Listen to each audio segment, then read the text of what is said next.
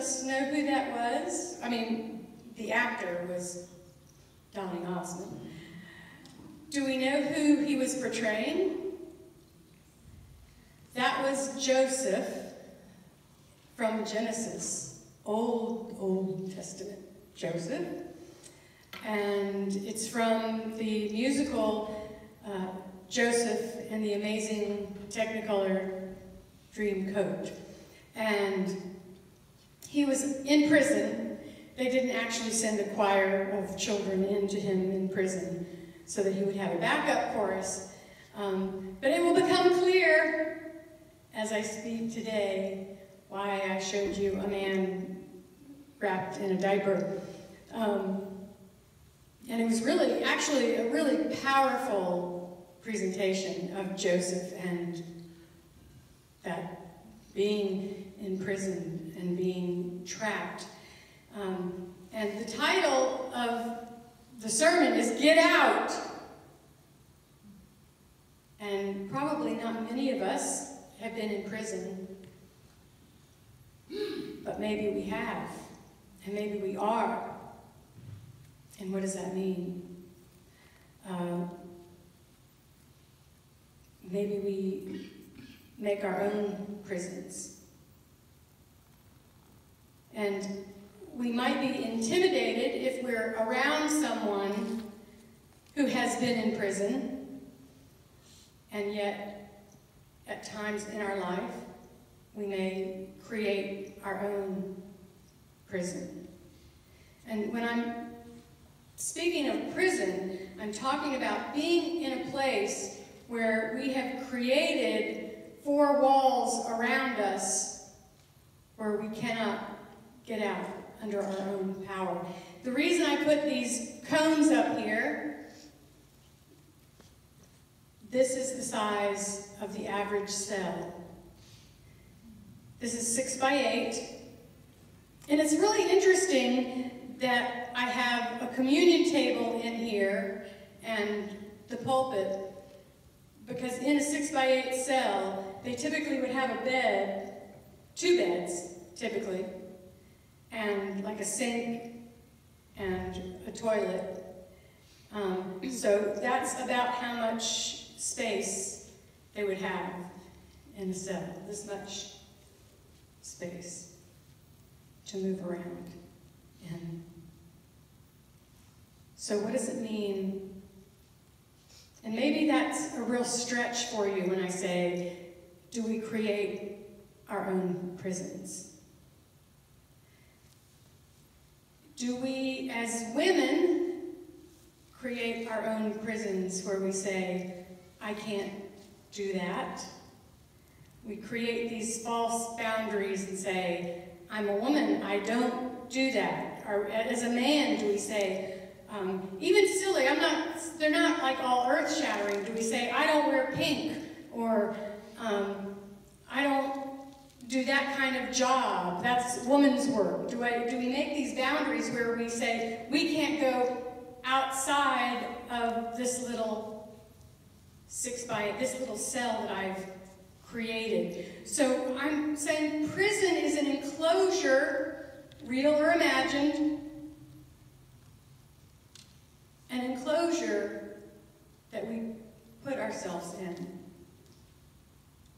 We didn't necessarily build it. We didn't necessarily do anything to get there. Sometimes we did. We choose sometimes to operate within the confines of this cell.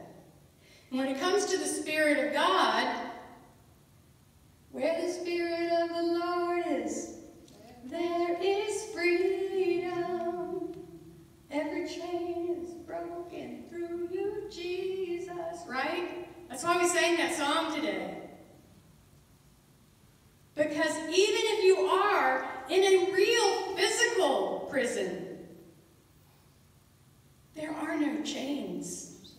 There are no walls that will keep you in. I have kind of a penchant for podcasts like murder. I know it's really strange. The more I preach to you guys, the stranger you probably think I am. But I like to listen to, and I watch them on TV too. Like, do any of you guys like watch, SVU or those kind of odd things? Thank you! I don't know why. I guess because you like to see, because not always when you read the news does the bad guy get it in the end, and so you like, I'm justifying, yes. For you too, okay. You like to see that the bad guy ends up being caught and, there's justice. Boom, boom. And so I like all of that thing and all that kind of stuff. And so when I started thinking about being in the confines of a cell, my mind just was racing about being a wrongly accused person, being put into a prison and you aren't guilty, and what that would do to you. Sometimes there are cold cases, and there's a person that might be out running around and he knows he did it. Is he just as much in a prison even though he has no walls around him? Because he lives in this prison without walls, thinking that he's going to be. That almost sounds more torturous than being behind those walls, right?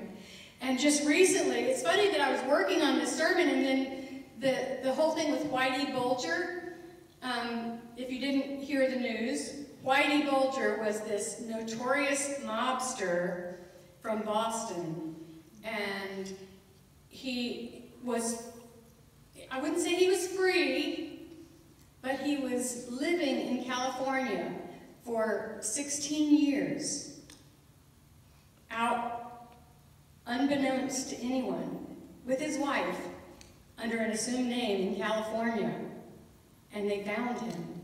And I thought, those 16 years, he was still in prison because he couldn't he had no freedom.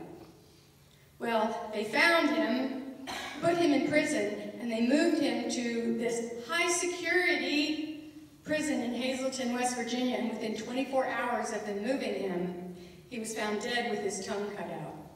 Poor Whitey. Yeah. So, it doesn't always turn out well.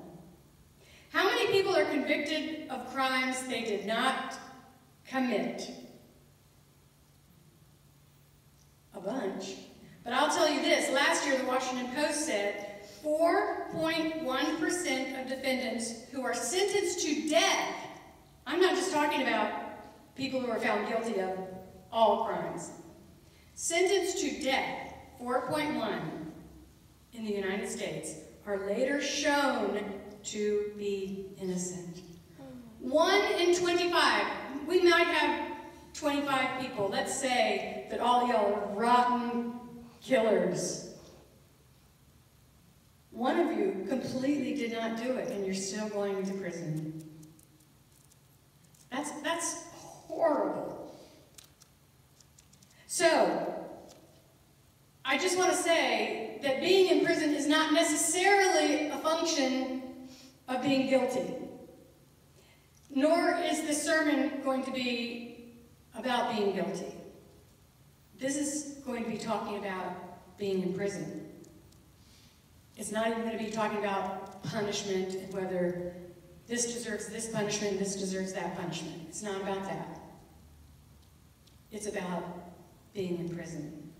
It's not about criminality. It's not about the state of our criminal system. We all find ourselves in prison. We all find ourselves 4 walls around us, and we don't see a way out. Nowhere to go, maybe no fault of our own, maybe we don't even know how we got there, but we're there. And might be a job. It might be a class. I mean, it doesn't have to be huge. It might be a marriage. And I'm not saying it has to be a horrible marriage. But I'm just saying, what if you feel like I'm stuck and things are not right? How do I fix it? How do I make it move? How do I go this way or that way? It's not doing what it's supposed to be doing. You're in a prison. What do you need to do? Does anyone know the expression, in the weeds? You know the expression, in the weeds. So, if you've ever worked in a restaurant as a waiter or waitress or bartender, this is an expression, in the weeds, is when you're waiting tables and all of a sudden, and this is another expression, you get slammed. That means all of a sudden they see all of your tables and you are in the weeds. In the weeds means, like if you're in a corn maze, you all of a sudden do not know which way is up, you don't know where to go, who to serve, which way to go at all. And so you're just like, and people have to bail you out. That's like being in a prison, when you're in the weeds. So I'm saying that being in a prison, this metaphorical being in a prison, doesn't have to be some life-threatening situation. But what is your prison, or prisons? What happens when you're in your prison? What do you do when you get out of your prison? We're going to look at 3 people. Each learned something different in their prison and from their experience. But what is the same? What is the gold in this? Is the thing that is similar, the thread that happens in all 3 of those. And the first one is Joseph. And that is the scene that we just saw. So we probably know the story of Joseph. Jacob had all these sons, you know, Jacob and sons. If you haven't seen the movie, get it on Netflix or something. It's a great movie. And Jacob loves Joseph more than the others. And all the sons know that. He loves Joseph so much that he makes him this beautiful coat, and all the others just kind of wear just their plain robes. And so Joseph also is gifted and bright and all of these wonderful things, and handsome and everything. And he kind of makes his own prison, which you will find with all 3 of these people that we're going to discuss. If it's not tempered, these people can make their own prison. That they're not exactly blameless.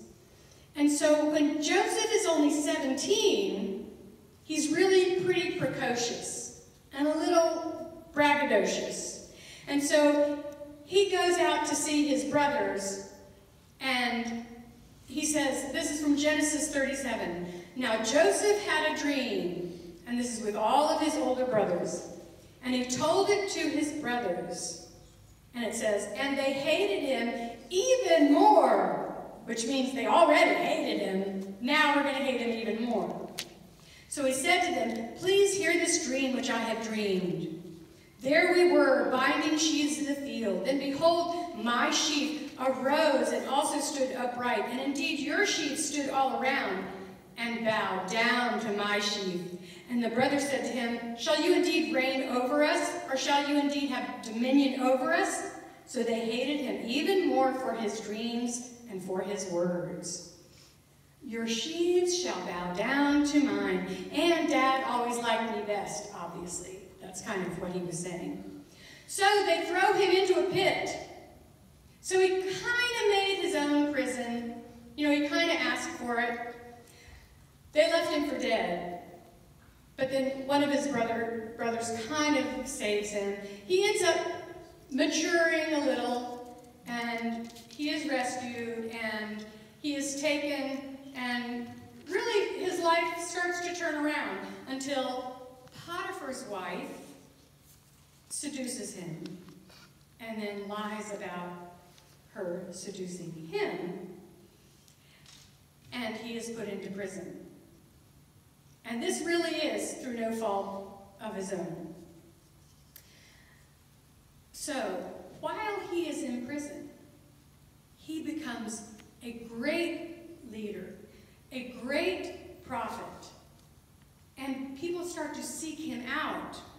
And I'm not going to go into it in detail, but because of his wisdom, people actually start to seek him out until they finally take him out of the prison. And it says in Genesis, whatever he did, the Lord made it prosper. From inside the prison, he was prospering.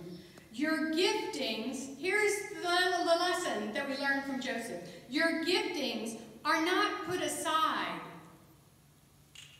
because of your surroundings.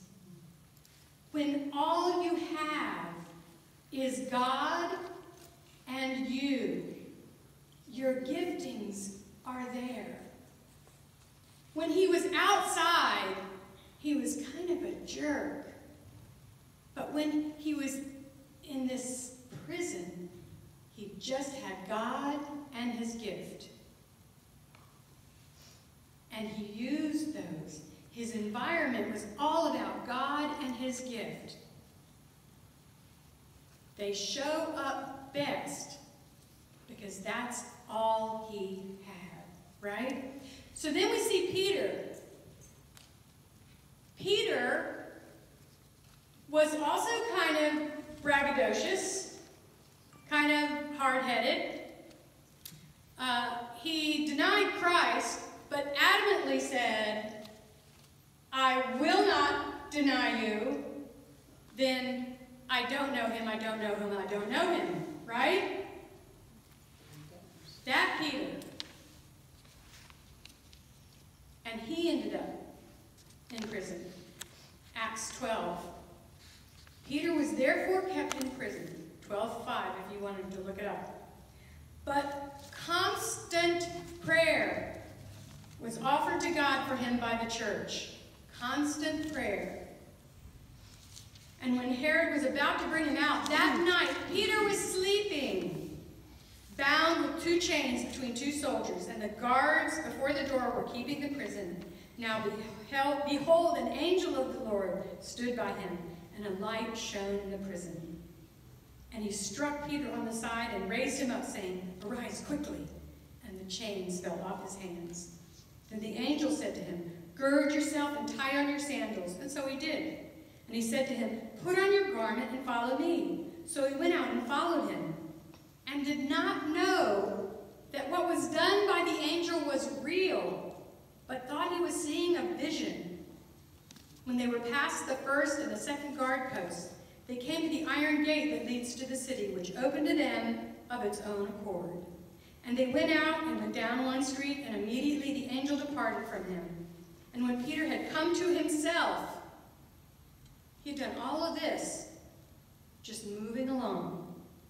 He said, Now I know for certain that the Lord has sent his angel and has delivered me. And I talked about this in another context. I've talked about this, that the Lord will deliver you, but he still expects you to do your part. He says, stand up, tie on your sandals, tie on your robe. But really, an interesting part here is that Peter was sleeping.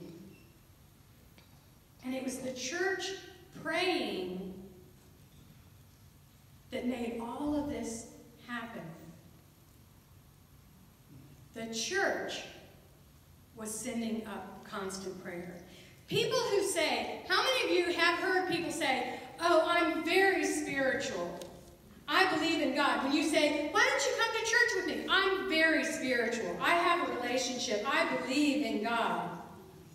Well, why don't you come? Well, I don't believe in organized religion. I don't need to be a part of a church. This right here is the best case analysis you will ever need. Peter was asleep in a cell, and the church was in constant prayer for him. And an angel came and got him out. If you ever need to tell someone, because that's a hard thing to contest, isn't it? When someone says, oh, I believe in God. I have a very deep connection. I have a great prayer life. I don't need to belong to a church. Oh yeah? When you're in a dire situation, do you have a community of people who are going to be praying for you? I have that. Peter had that. I want that, don't you? It was like the atheist that we had staying in our house a couple weeks ago. And I said, he's a police officer. And I said, well, I'm commanded to pray for you. Are you okay with that? Yeah, I'm okay with that. Okay, so now you believe this God that doesn't exist. It's okay if I pray to him? Yeah. I mean, I wasn't that sassy. I said, well, I'm going to be praying to the God that I believe in. And he's going to be protecting you. Right? So anyway, I got off the subject there. So, Peter was asleep at the wheel. Not that we shouldn't sleep. We all need to sleep. But when we're in our prison, we need that community of believers. And later on, as Peter matured even more, he goes on to exhort whole communities of believers. He talks about how the elders should behave, how the elders should gather believers together, because he saw how they gathered together and held him up. Peter had benefited from the flock that lifted him up and saw the value when he was in prison. Even in prison, you're not alone. God is more aware of your plight and better able to pluck you up, pluck you out of your prison when you're in prison than when you're out there so distracted with everything that's going on. I don't know if that makes sense, but Paul and Silas were in prison. Acts 16:16. Now it happened, as he went to prayer, that a certain slave girl, possessed with a spirit of divination, met us, who brought her masters such profit by fortune-telling. But Paul, greatly annoyed, turned and said to the spirit, I command you in the name of Jesus Christ to come out of her. And he came out that very hour. But when her masters saw that their hope of profit was gone, they seized Paul and Silas and dragged them into the marketplace to the authorities. Then the multitude rose up together against them, and the magistrates tore off their clothes and commanded them to be beaten with rods. When they had laid many stripes on them, they threw them into prison, commanding the jailer to keep them securely. Having received such a charge, he put them into the inner prison and fastened their feet into stocks. But at midnight, Paul and Silas were praying and singing hymns to God. Now, they've been stripped and beaten. They have sores on them, and they're in the prison singing.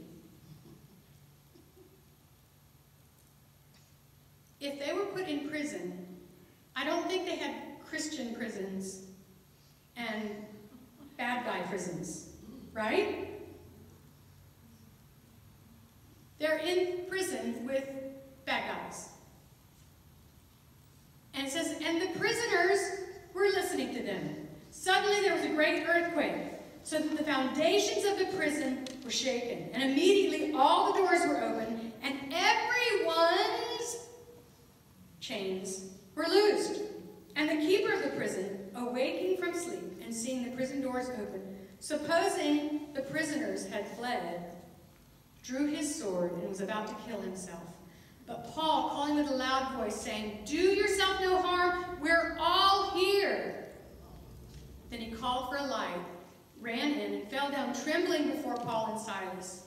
And he brought them out and said, "Sirs, what must I do to be saved?" So they said, "Believe on the Lord Jesus Christ, and you will be saved, you and your household." Then they spoke the word of the Lord to him and to all who were in his house. And he took them the same hour of the night and washed their stripes. And immediately he and all his family were baptized.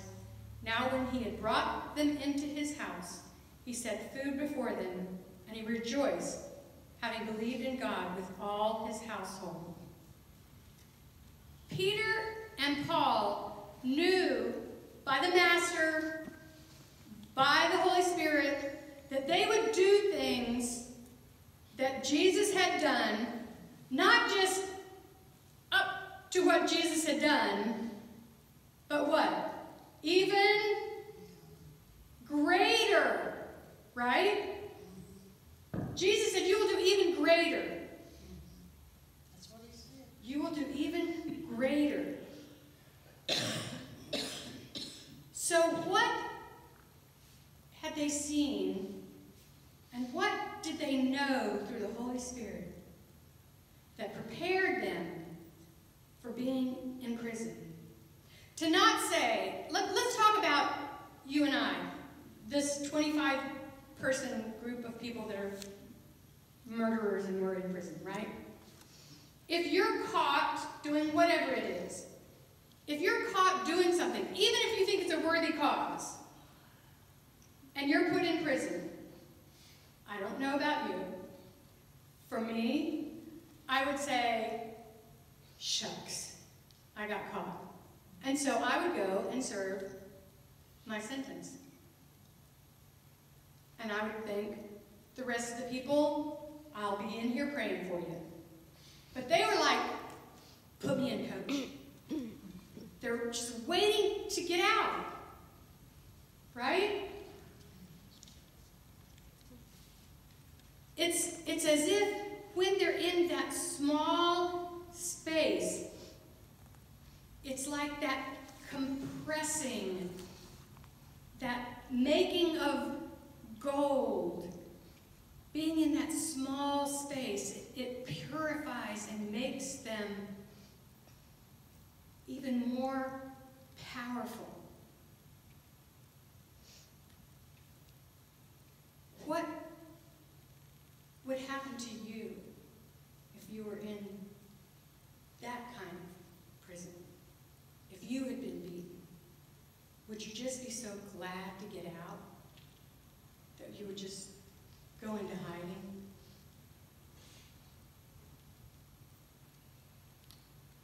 What was it about Joseph that made him into that spiritual giant, that great leader that saved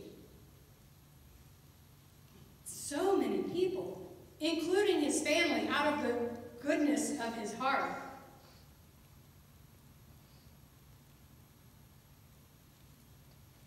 So I said that there was one nugget, this gold, and this is probably, I said once before, this is the longest intro into a sermon. That was the longest intro into the sermon, because here is the real gem here. Mark 5:21. This is what they learned from Jesus. Mark 5:21. And I hope I can get this story out in a way. I don't know how the writers of the gospel got this out in a way that it makes sense, but it does. Jesus was healing and delivering. He was like in his heyday. He was creating a huge buzz. And this was the time when he sent Legion out of a man and sent the demons, Legion, into 200 swine, and then sent the swine into the water, into the sea. And they said, a multitude had gathered. We don't know what a multitude is. Have any of you been to, like, the Women's March, the inauguration, the 4th of July on the mall, any of those things? That would be a multitude. It's that sea of people that you can't just say, okay, everybody turn right. A multitude had gathered around Jesus. And you have, let's picture that we're a part of this multitude. They also use the word throng, and they use it as kind of a verb, like they're thronging around. And thronging, I envision, it's kind of a sound as well as kind of a jostling, thronging around, like they're touching and moving and pushing and that kind of thing. So a multitude of people, thousands, and they're thronging. So they're all saying, Jesus, Jesus, ah! So there's noise and all of this chaos. As he is traveling, Jairus, a ruler in the synagogue, this is a man, great authority, he comes and finds Jesus. And when he sees Jesus, he falls down and he begs him earnestly, saying, my little daughter is at the point of death. Come and lay your hands on her, that she may be healed, and she will live. He has great faith. He went through great pains just to find Jesus, just to get, if you've been at like an inauguration and you want to get to the front of the stage, good luck.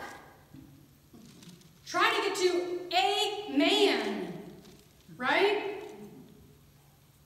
He wanted to get to a man. Okay, so this is the plot, Jairus. Now there's going to be a subplot. And there's probably 82 plots in this throng going around Jesus. He said, you have to get to her so she will live. So Jesus went with him. So he starts off with Jairus.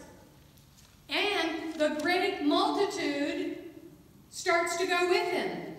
They start to follow him. And it says they thronged him. Which means they're going, Jesus, where are we going? Are we going to go to Jairus? Are we going to go to the synagogue? What are we doing? Okay?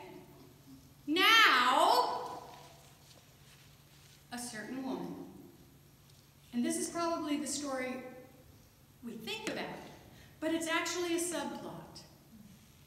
Can you tell that I was a theater major? I see everything like acted out on the stage.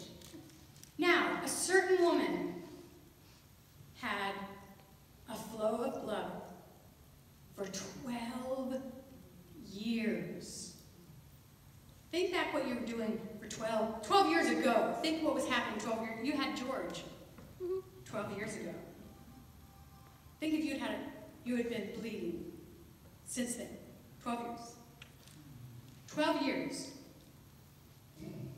And had suffered many things from many physicians. She'd gone from doctor to doctor to doctor, and it says she had spent everything she had. Somehow, as weak as she was, she made it through the multitude and the thronging, and she gets to Jesus. She was ill. She had gotten no better, but she knew she had to get to him. So, remember, Jesus is following Jairus to go heal his daughter. And she's thinking, if I could just touch his clothes, I'll be well. And she does. Immediately, the word that they use, immediately the fountain of blood dries up. The fountain That's serious. The fountain of blood dries up. And Jesus, immediately knowing in himself that power had gone out of him, turned around in the crowd. So he's like walking with Jairus, and there's this crowd, and he says, "Who touched me?" Now his disciples who are with him, they're like bodyguards, right? And they say, "What do you mean, who touched you? Everyone is touching you. That's what thronging is." And he's like, "No. I felt power leave me." And, okay, plot number one, Jairus is kind of in a hurry, right? And the woman, fearing and trembling, knowing what had happened to her, fell down before him and told him the whole truth. And I imagine it was not a short story, right? She had been going through a lot. And Jairus is still standing there, not wanting to be disrespectful. He understands authority. He's a ruler of the synagogue. But he is kind of like, "Jesus, you're my last hope. What are we going to do?" And then, and here's part of the lesson, guys. While Jesus was still speaking, these friends of Jairus from the synagogue, from the house, Jairus' house, come up to him and says, "Your daughter is dead. Why trouble the teacher any longer?" And try to get him to just leave Jesus alone.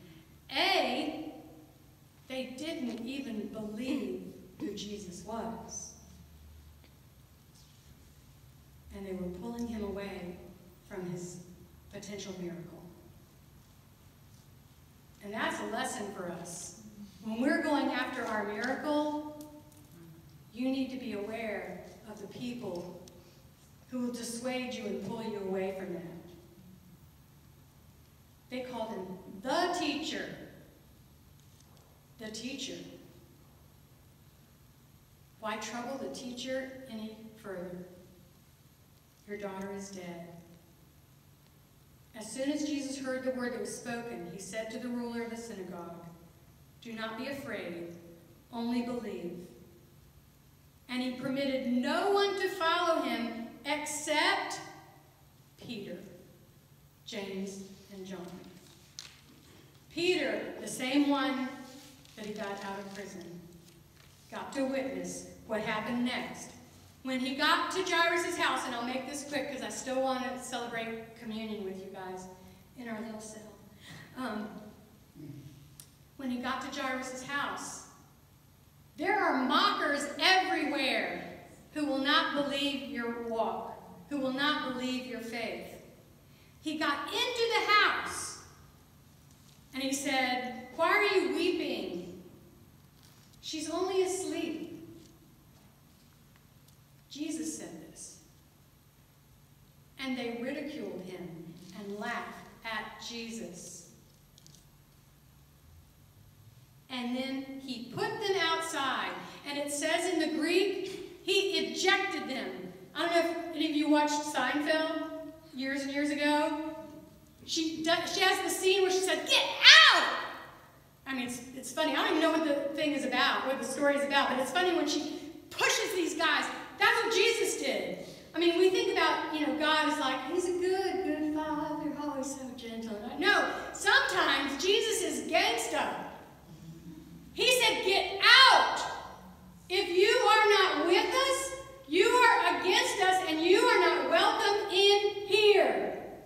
There are times if you have someone who is sick, if you have someone who is struggling, if you have someone in your little cell who is not agreeing with you, get out. It's me and Jesus in here.